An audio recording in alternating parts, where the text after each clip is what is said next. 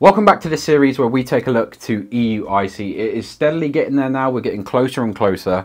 So in this video, in this series, we're testing out decks.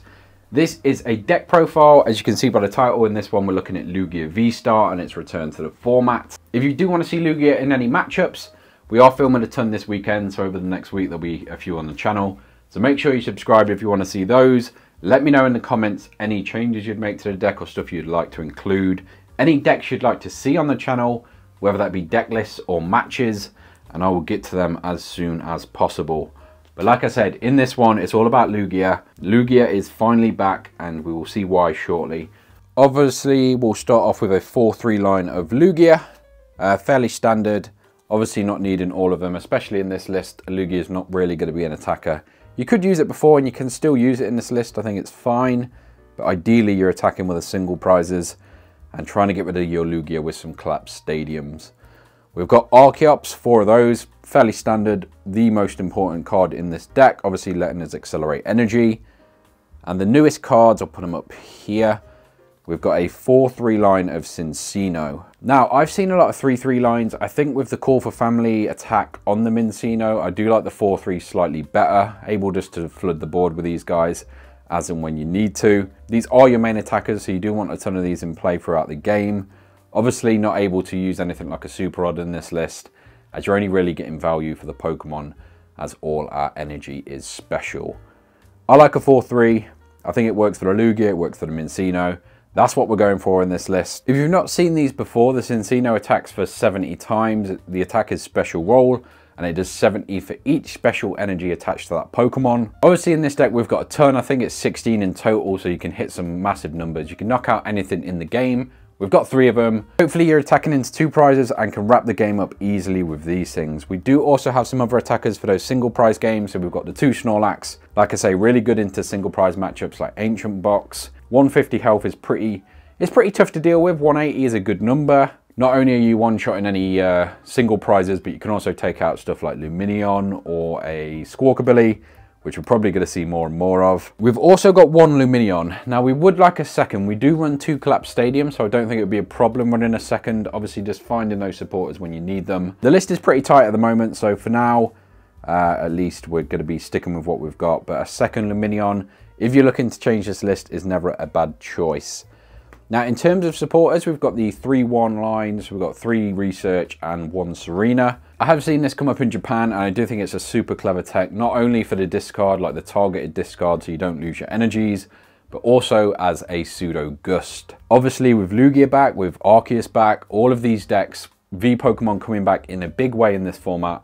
Serena obviously able to bring up V Pokemon, very useful. I wouldn't mind a 2-2 split of this. The only reason I've gone for this is because we're running 3 boss anyway, so it's a fairly heavy on gust. You could potentially go to 2-2 like I say, and then maybe find some room instead of that 3rd boss. But we've got the 2 Iono and 3 bosses orders. Obviously plenty of ways to gust. You want to be attacking into the right Pokemon with your Cinccinos. You don't want to waste attacks into single prizes. So far playing this, we've found this is enough. You've got enough discard in here.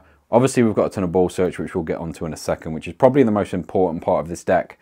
Getting those Archeops out of your deck, getting them into play as soon as possible is always good. I would say this deck it's not rushing, it's not as essential to do that. I do think you can take a few turns. Like I say, you've got a ton of single prizes, so you're not in as much of a rush, which is always good. Our A spec is obviously Master Ball, able to find any Pokemon when we need it. Whether that be the Arceus to discard, a Cinccino to attack, a Lugia to Summoning Star. This ball is essential. This A spec is essential. I honestly couldn't see running Lugia any other way. I think you need Master Ball until we get more search, and then potentially we can move into something else. 4 Ultra Ball is fairly standard. Obviously we need to discard our Archeops, so we need a ton of ways to discard them, but also find our Pokemon. To support that, we've got 4 Capturing Aroma. Again, this deck just needs to find Pokemon. You could potentially do more Great Balls. We do run a couple. So we've got 2 Great Balls on top of that, and even a Nest Ball. Like I say, this deck is heavy into just finding your Pokemon, getting set up early on. If you can't get set up, let's say your Lugia is knocked out turn 2, you are so far behind. You need probably, ideally you only want 1 Lugia in play in this deck because you can collapse it away and just play a single prize board. However, sometimes that's not possible. Having 2 against those more aggressive decks is important. So getting 2 of those set up can be difficult. That's why we've got so much ball support. We've got like literally 10, 12 search cards, which is absolutely huge. As I say, just so important in this deck. And then finally, in terms of trainers, we've got 2 Collapse Stadium as mentioned. Get rid of those Lugias, mainly to get rid of Luminion. And this deck can focus on where I think it is strongest at just being a single prize deck. I'll finish off the deck list and then we'll talk a little bit about its matchups and its place in the metagame, because I do think it's in a pretty good spot. We've got the 4 Gift Energy, obviously letting us draw up to 7 when a Pokemon is knocked out. I think these are probably the best energy in the deck, honestly. We've got 4 Jets, so stuff can't get trapped in the active. And also it just powers up our Cinccino. We've got 4 double turbo. Now you could probably cut one of these. They don't really work very well with Cinccino. Cinccino says special energy card, so it wouldn't count as 2 special energy, which is unfortunate. Obviously still good to attach to stuff like Snorlax or Retreat and Archeops, or just power up a Lugia VStar as efficiently as possible. We've got 2 mist energy. These are mainly for stuff like your Lugia VStar, obviously making it slightly harder to deal with. Means it can't be knocked out by like a Requiem or like a Roaring Moon, something like that. We've got the 1 V-Guard. Obviously, like I say, V Pokemon are back. Obviously in the mirror it's good, against Giratina, against Arceus. There's a few good things that just make it more difficult to knock out. Finally, we've got a Therapeutic Energy, which goes on our Snorlax. I would like 2 of those, so you could potentially cut the turbo for another one of those. Just means both of your Snorlaxes are usable, because obviously once you're asleep it can be quite difficult to do anything, obviously having to flip 2 coins instead of 1. This is the deck list. I do think heading into this format, Lugia is maybe the most powerful deck. Being able to swing for any number with a single prize is powerful. We've seen it with Gardevoir in the current format, so I think this is just going to take the place of Gardevoir with that disappearing. Honestly, it feels very similar. You've got the big expensive Pokemon on the bench worth 2 prizes. You've got a single prizer in the active, swinging for any number you see fit. Where this deck does really well is just good matchup spread. So into stuff like Charizard, which is probably the most popular deck. I say probably, it's by miles the most popular deck. Obviously using single prizes, them not being able to knock out your Lugias for quite a while, maximum belt and things not helping in this matchup. This has a really good matchup into Charizard, so I would expect to see quite a lot of this. We obviously saw it win the Champions League in Japan, so it's on people's radar.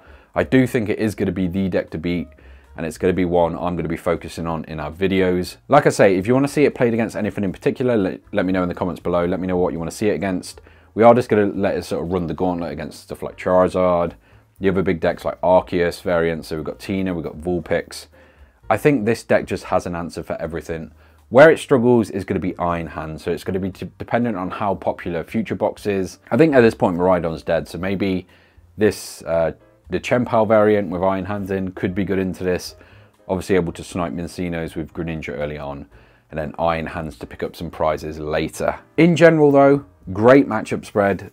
A single prize that can knock out anything is always good, like I already mentioned with Gardevoir. If you've liked this video, if you want to see more, you want to see more games, you want to see more deck profiles, let me know in the comments below what you want to see. If you made it to this point in the video, thank you so much for watching, and I will catch you in the next one.